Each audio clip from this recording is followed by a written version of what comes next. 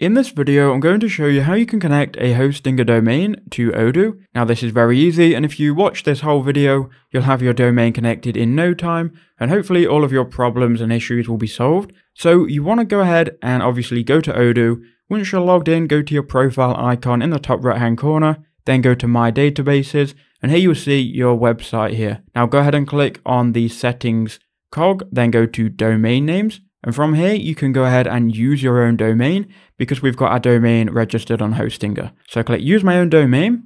Then we need to go to Hostinger and we need to log in. Now, once you're logged into Hostinger, it will look something like this. It may have changed a little bit, but you need to go ahead and find domains, then go to your domain portfolio. Now, inside your portfolio, you need to go ahead and find the domain you want to connect. So I'm going to use this one, KnowledgeBaseHub.com. We can click manage, and once we're in here, we can go ahead and go to DNS/name servers. You then need to scroll down and find the part of the website where you can manage your DNS records and add new records. Now we need to go to type, we need to change it to CNAME, because if we go ahead and look on Odoo, we need to just create one CNAME record. Now let's not get ahead of ourselves, I don't want to confuse you too much. Before we go ahead and add a CNAME record, we need to go ahead and paste in the domain into this field here. So before you go to manage DNS, just scroll up and you probably want to copy your domain.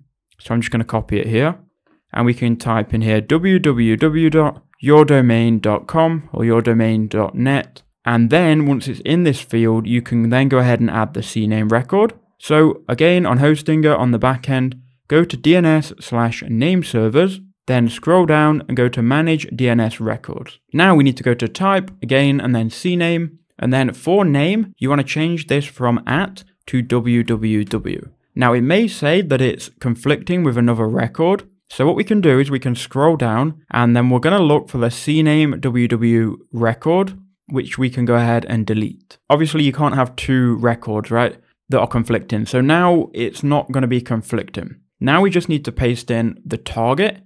So for that, it's going to tell you exactly what to paste here. So you need to create a CNAME record with your domain pointing to, and then for me, it's knowledgebase-test.odoo.com, but yours will say obviously your database, and it will tell you exactly what to copy here. So just highlight it all and then copy it.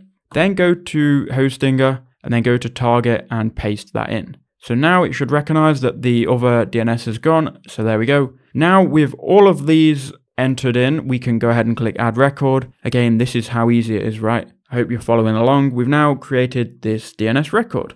Now let's go back to Odoo and we'll click verify. Now it might take a couple of minutes to verify that you've connected your domain, so just be patient. Mine has gone through straight away. It's configured it seems good. We can then click I confirm that it's done.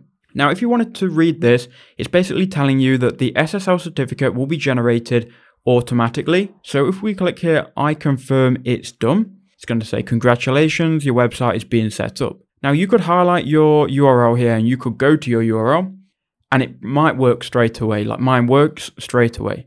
You might have some issues and you might run into an issue where the SSL certificate is not secure. If that happens, you just have to be patient and wait. It can take up to 5 hours. I don't know why it just takes a couple of hours for the SSL certificate to be generated. So don't panic if you get this error message. It is going to set it up. Just give it time. If you do want to double check everything's done correctly, you can go to a website called dnschecker.org. So our domain name is knowledgebasehub.com. If you paste that domain name in and click search, if everything is green here, it means you've done everything correct. And within around 5 hours, everything should be working. So that's how you do it. I hope that helped you out.